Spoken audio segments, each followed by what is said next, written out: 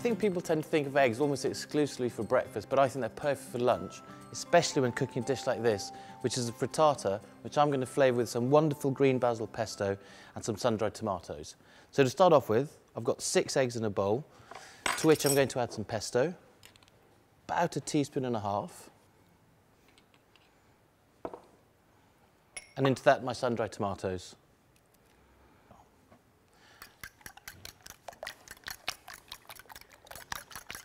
Mix those really well with a fork.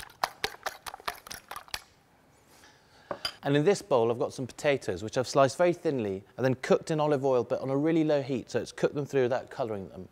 Now to that I'm going to add the egg mix.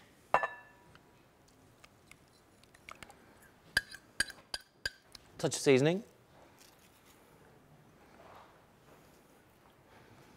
Now very carefully stir that through. Be quite gentle because the potatoes are very soft and you don't want to break them up too much. Okay.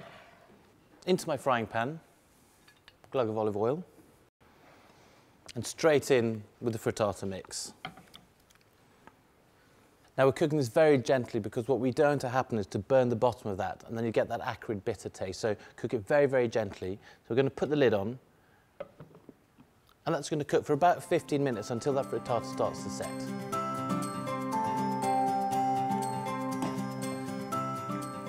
Now there's still just a little amount of wobble still in that, which means it hasn't cooked on the top. So what I'm going to do is take that off the heat, and now just to cook the top of that frittata, I don't want the bottom to burn, I'm going to pop that under the grill.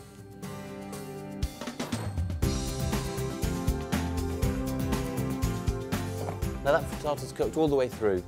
But because the pan is still screaming hot because it's just come out from under the grill, I'm going to leave that there for about 5 minutes before turning that onto a plate. So now the moment of truth. This bit's always a worry. But thankfully not this time. My pesto and sun-dried tomato frittata, perfect for lunch, hot or cold.